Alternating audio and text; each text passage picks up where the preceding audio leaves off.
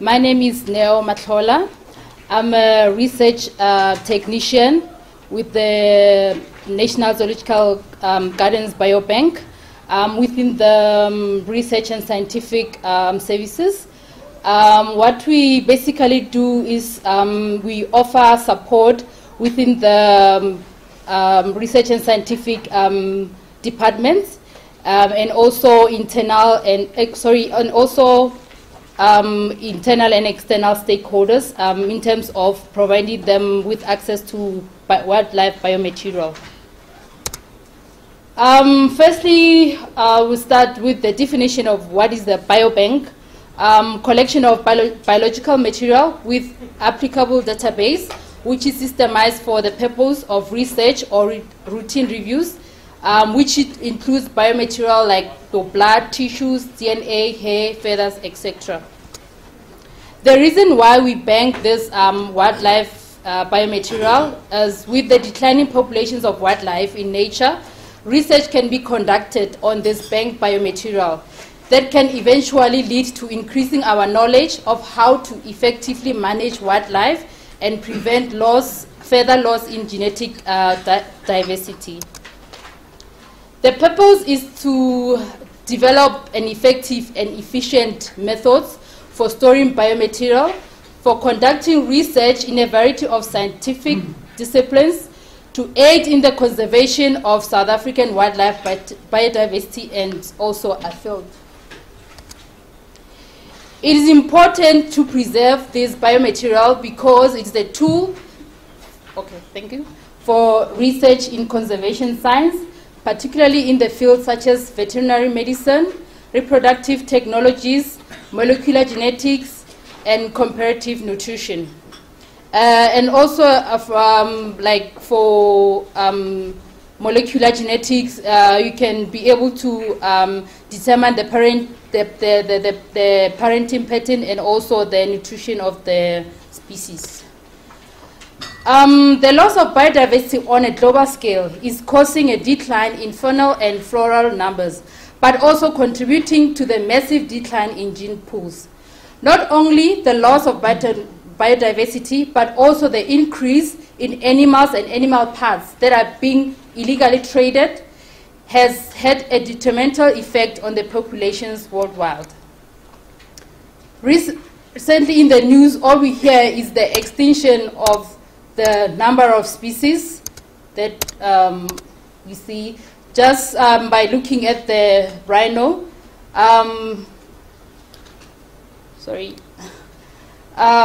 The black rhino at the moment, we have about 5,055 in Africa. At the beginning of the 20th century, there was 500,000 rhinos across Africa and Asia. This has decreased to 70,000 by 1970 and only 29,000 in the wild today. For example, the black rhino, there's a 96 decline from 65,000 in 1970 to just 2,300 in 1993. Both the Sumatran and the Javan rhinos listed as critically endangered, with Javan rhinos with about 35 to 45 individuals in a single population. Unlike famous explorers in the past, we cannot simply go anywhere in the world and collect whatever specimens we like and do what we want with them. There are legislations now in place to control and access the intended use of these genetic resources. Repositories nowadays not only provide a critical role in curating these valuable, often irreplaceable samples, but also providing the metadata associated with the animal and the collecting event of the biomaterial.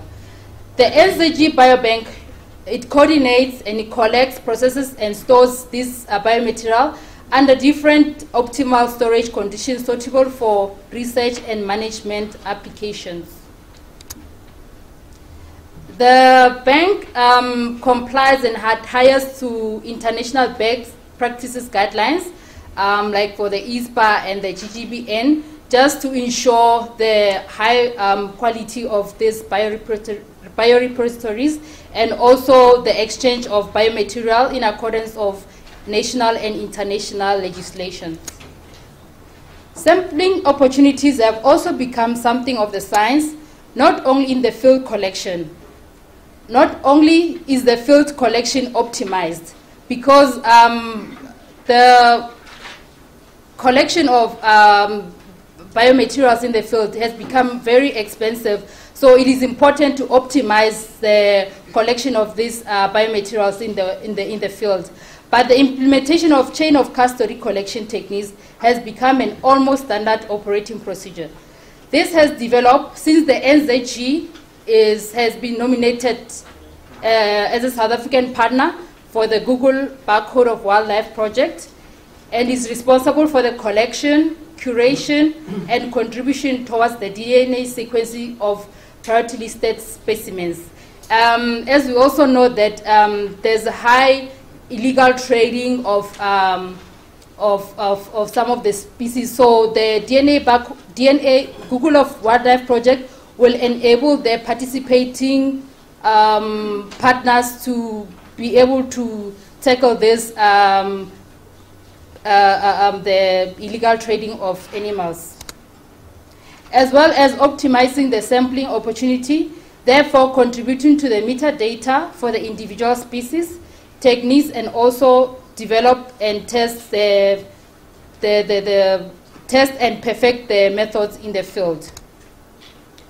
This is just an overview of the current samples that we have in the bank. We have about 840 species represented by approximately 30,000 individuals, with a total of almost 80,000 samples banked.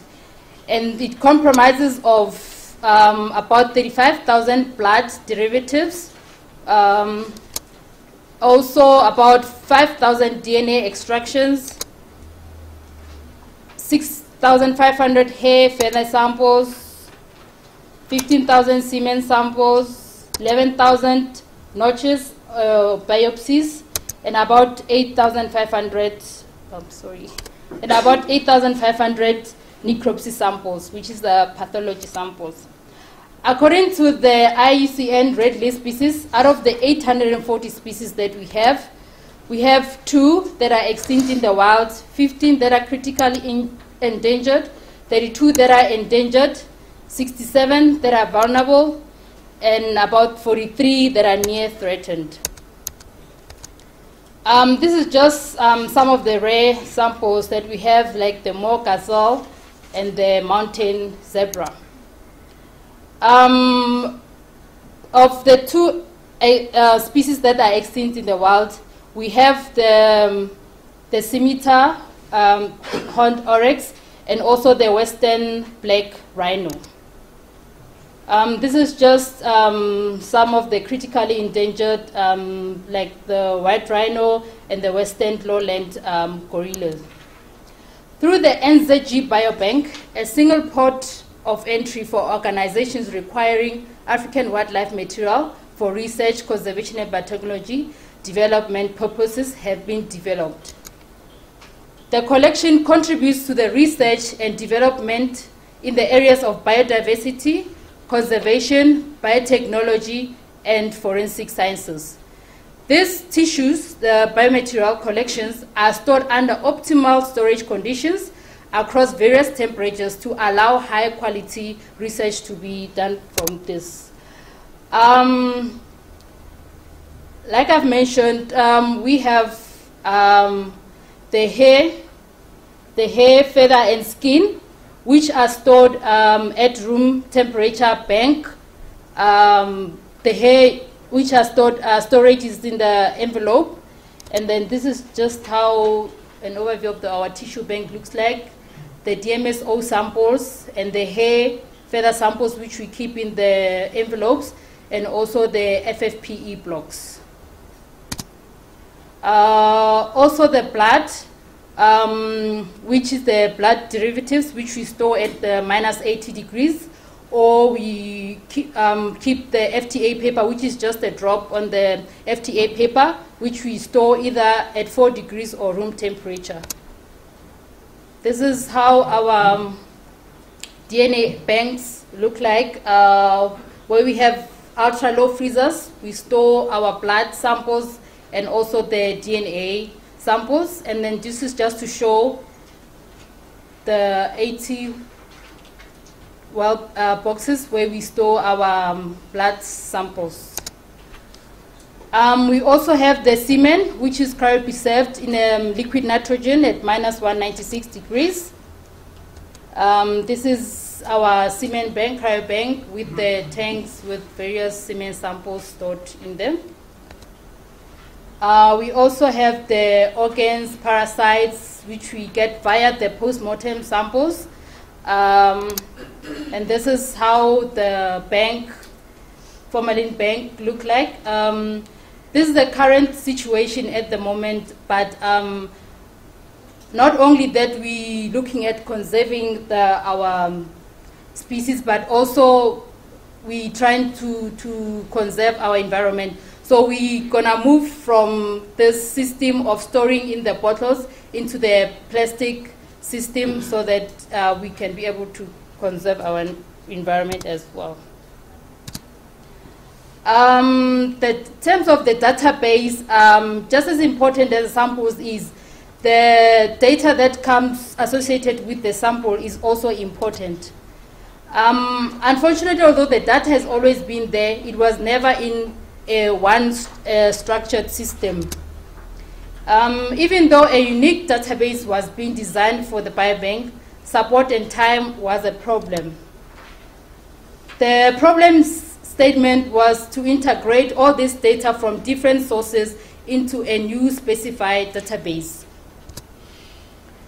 The first step was to map the data concepts to the specified model, and then clean the data and migrate it into the specified database, and then customize the forms and the reports. This has improved the overall workflow in the biobank. It has allowed decentralized, more efficient and data capture or curation, and create a workbench to automate a bulk data transfer, as we don't work with one sample at a time. Sometimes we work with a huge number of samples. So this creates a workbench to just transfer the data in bulk. This is just importing data from the access into the specified database. An inventory of the samples in the biobank has been developed. We have the inventory available for the 2014, and the workbench is fully operational. And then we have optimized the user forms of the data, and then developed specified labels to barcode the samples. This is our inventory for 2013-2014. It's got all the samples that we currently curate in the bank and all the IUCN red listed species.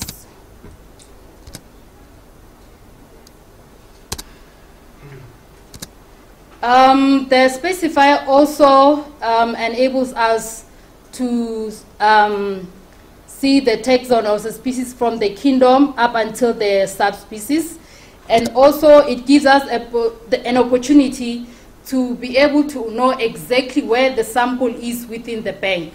So through the specifier, you can be able to track the sample.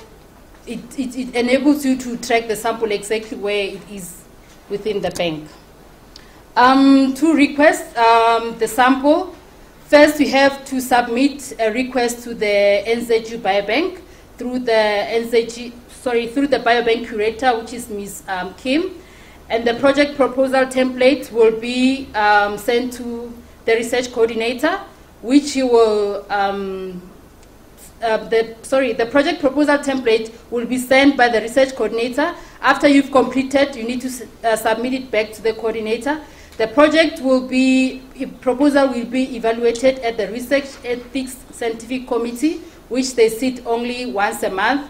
Once the project is being approved or disapproved, project approval or with condition will be sent by the research coordinator, and the sample requested from the biobank will be dispersed, but bearing in mind that only a small allocate of the individual will be given so that we still have remaining of that species.